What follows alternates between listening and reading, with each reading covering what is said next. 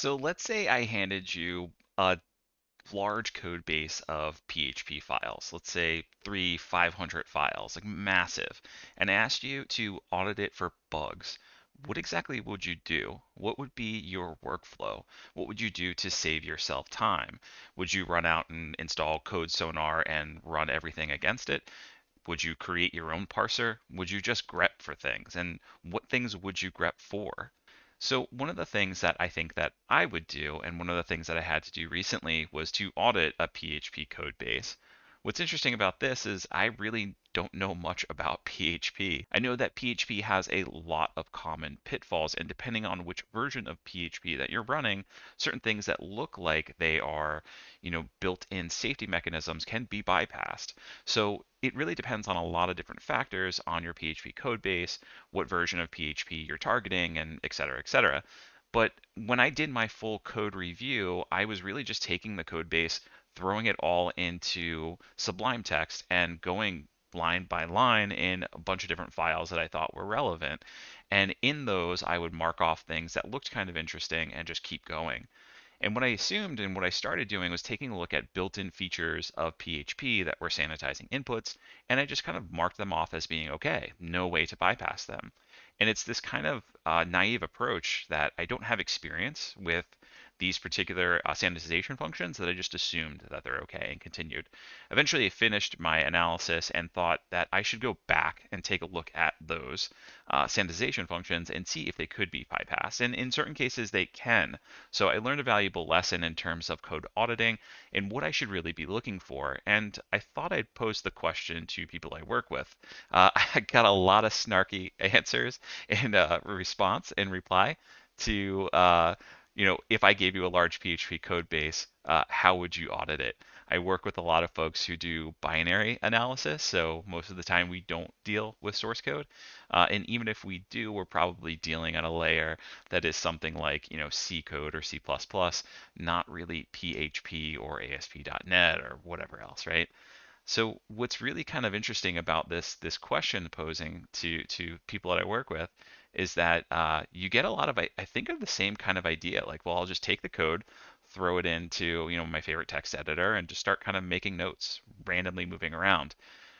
But if I compared that to binary analysis and I gave a large set of binaries for somebody to analyze, and if that was their approach, then I would try to try to encourage them not to take that approach. Let's do some type of attack surface analysis.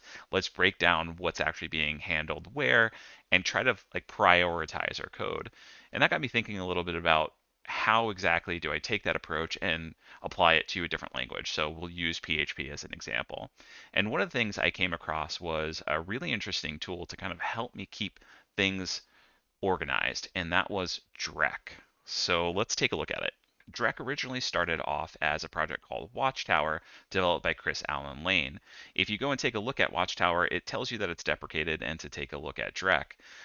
Watchtower is originally written in Ruby, I think like 8 or 9 years ago, quite a while ago. And then about 4 years ago, we had commits to Drek, which is using Node. So what's really cool about this is we can just npm install Drek and we're ready to get to the races, right? He does talk about some signatures that we can run against this, and down below there's a Drek signatures repo that has some signatures for different languages, including PHP. Now, really, on the surface, this is a glorified grep.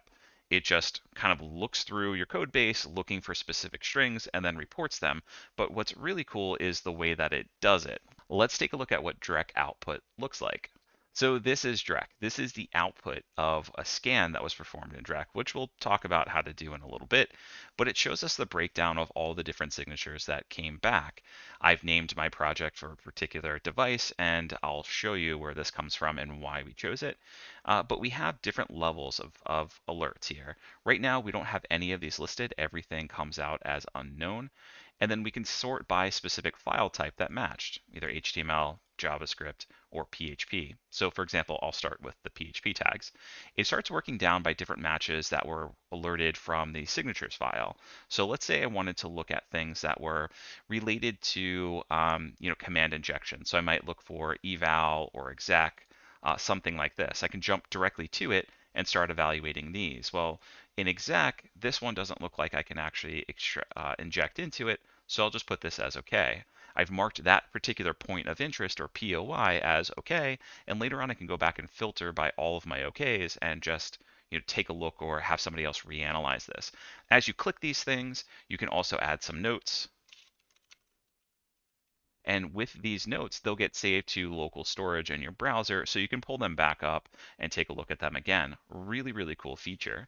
So as we start walking through these and looking at specific issues, we see that looks really interesting. An exec based off a MAC address, I might be able to inject into that. This is where this type of analysis comes in handy, right? So you cannot parse languages with regular expressions because the PHP language is not a regular language.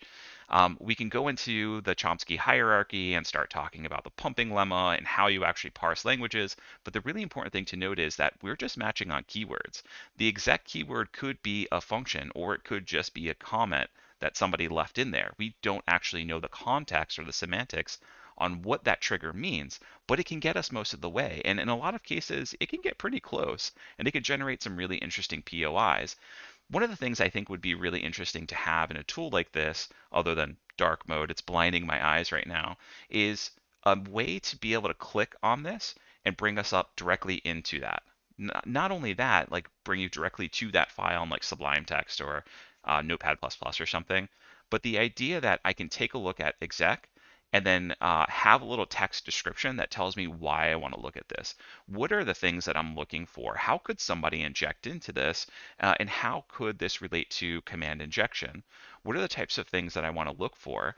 I think one of the interesting things about having code auditing on a team or working in a team to find bugs is that you have people of varying degrees of experience. And you might have somebody who has 20 years, they're like a grizzled veteran of the industry, and somebody who just came out of college.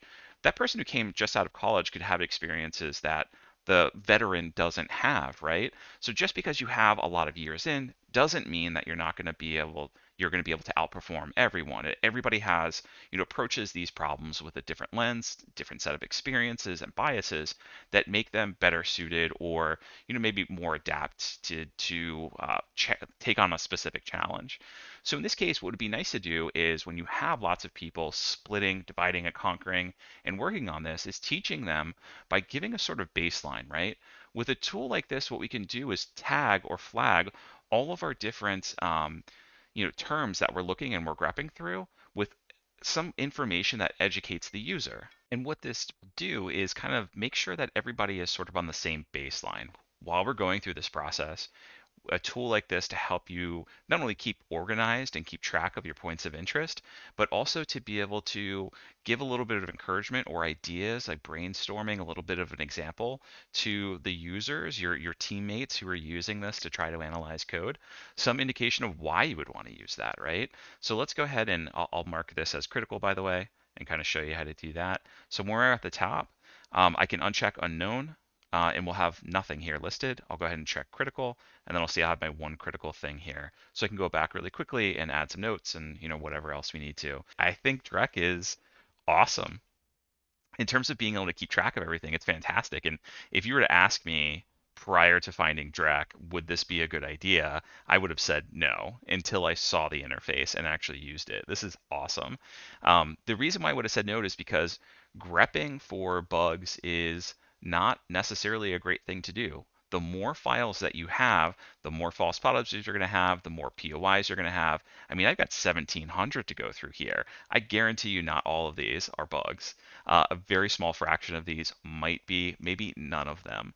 So an ideal case is really to have a parser, is really to have an analysis platform that can use that parser and try to make sense of everything and really point you to the critical pieces. But this can really help you out. So let's say that you're starting this new um, source code audit and you have a bunch of PHP. What I like to do is kind of take a step back and go look at known PHP vulnerabilities to kind of like set my mind straight, right? Put the right hat on and start thinking like a bug hunter who is, seasoned and experienced with PHP. And the way that I like to do that is to go searching for known vulnerabilities. So I pulled up one of my favorite mailing lists here, full disclosure, and just started typing in vulnerability PHP. And I came up with this list.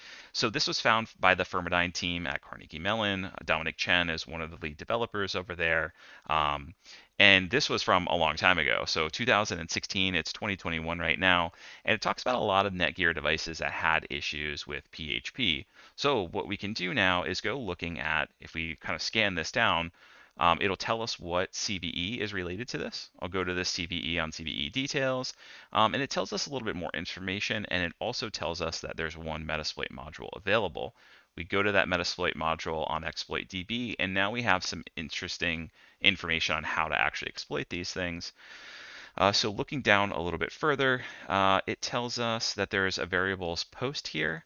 On the MAC address field, it looks like there's a command injection on that field. So this is perfect. This is what I want to look for. This is what I want to kind of like set my mind at, and I want to start looking at as many examples of these as possible.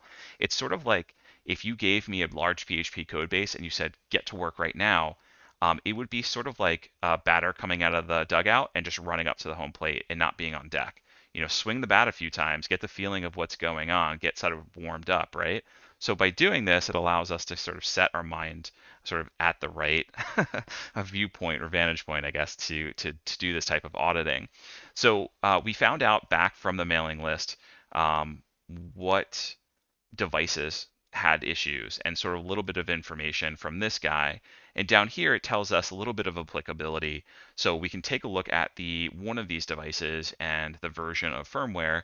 Then we can go to Netgear. If this is a really old device, it's end of life. And if we scroll down a little bit under, you click more firmware and you'll eventually find like the 305. There's a MIB version and a firmware version. We'll just grab the firmware version. So I've already done this. And one of the things I like to do when extracting firmware is to just use 7-zip. It's the very first thing I always do because 7-zip pretty much extracts everything. And we want to make sure that we can extract a file system from these guys. That file system will have the PHP files that we're looking at, hopefully, to analyze. So click on this. I have a tar in here. I'll dig into it. We have a squashfs. It will not open the squashfs, so that's okay. I'll go ahead and take this root squashfs and I'll move it over into my Ubuntu system. Once I have this file over in my Ubuntu system, I'm going to use unsquashfs to extract the squashfs file system. All right, so now that we have this, we have unsquashfs'd it, and everything just came right out. This is perfect. So what I can do now is go ahead and aim direct at it and just have it use all of its analyzers or signatures for specific files. So the way that we're going to do this is I'll call direct. It's already been npm installed. I'm going to point it to the location where that squashfs root file system came out. I'll tell it what signatures to load. It's going to go into signatures and load everything here. I'll give it a project name, which is just the name of this device where the PHP code base came from. And then I'll tell it what to output. And this is going to be the HTML file that we're going to review. Hit enter, and it runs pretty darn quick. There we go. We're done. So now I can head over to my direct scans, open this up in a browser, and then we can start getting to work looking at POIs. What's really interesting about this is this sort of set a baseline very quickly. So your team, right? Let's say you have an internal, you're a pen tester, and your team audits PHP code a lot, or it audits ASP.NET or something. What you can do is add your own signatures really easily to this. So for example, the PHP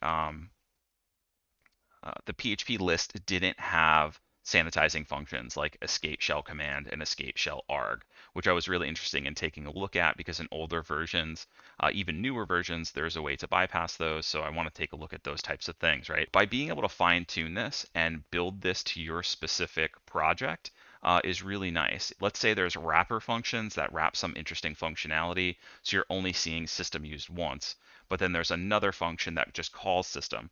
You can add that in real quick, and then now all of a sudden regenerate in just a couple of seconds all of your POIs to start looking for. So here's the system, and in here it was actually truncate. Okay, so we have truncate. This is inside of a comment. So truncate came back and found this. It's not a call at all. But it takes no time at all for me to look at this and go, it's okay, right? I don't even need to note it because looking at this, anybody would know what the issue is, that it's just triggered on a comment. The question is, how can you exploit truncate? Why is truncate a bug? Why would I even want that? If you don't know what that is, it would be really cool to be able to educate your team at the same time with a little idea or like a Confluence page or whatever internal documentation system you use to say, are you auditing PHP? If you are, here are the interesting things to look for. Did you find truncate in the code base? Here's how that could be exploited. So I think it would be beneficial in a future video to follow up to this one and talk about how we can actually create a parser from something like Tree Sitter or Antler, using a parser generator to create something that can actually give us a little bit more context behind these POIs. Not only can we look for these particular cases, but we can check to see whether or not comments are empty, right? Or what type of information is listed there. We can not only just look at that, but then we can look at it further to see if there's another string present in it. Or if we're looking at something that returns truncate, we can see whether or not that's actually truncate or if it's just a string from a comment, right? So this is something that can kind of help speed up the effectiveness of your workflow by making sure that if you're looking at a POI, that there's some intelligence behind it. It's not just a string that's coming back. There's been more sort of like due diligence in the process of saying that this truncate is actually a call to truncate. It's not a variable name. It's not a string. It's not something else. And when you do find that, we can take a look at the parameters to it and try to see if they meet a minimum criteria. So that's sort of like the next step in this whole process, is putting a little bit more intelligence behind your analysis using parsers and not using something like grep. But I think in just the short term, like this has really helped out my workflow, and I know that if I run this against all the code base that I'm looking for and I mark the things that I'm interested in, I'm going to be able to go step by step for my POIs, and I'm going to be able to tell my team, here's what I looked at, here's what I found, here's what I tested, and here's what was useful out of this. So now that we've taken a look at that, I'd really like to know what your workflow is for auditing large code bases. What happens when you approach a language that you're just not used to? What types of things are you doing to kind of help out that process? Let us know and share in the comments. Thanks. Share in the comments, smash like and subscribe. Yeah.